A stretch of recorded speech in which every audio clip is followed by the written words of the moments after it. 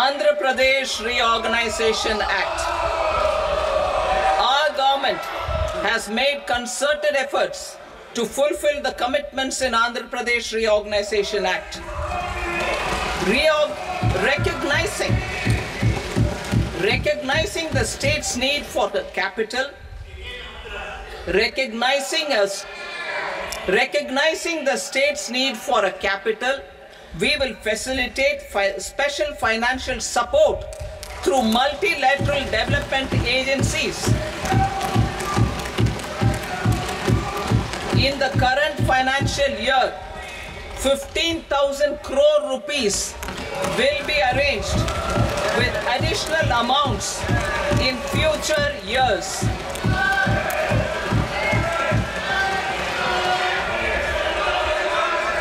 Our government is fully committed to financing and early completion of the Polavaram irrigation project, which is the lifeline for Andhra Pradesh and its farmers.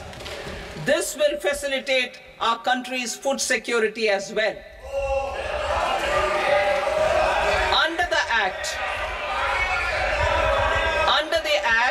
Andhra Pradesh Reorganization Act, for promoting industrial development, funds will be provided for essential infrastructure such as water, power, railways, and roads.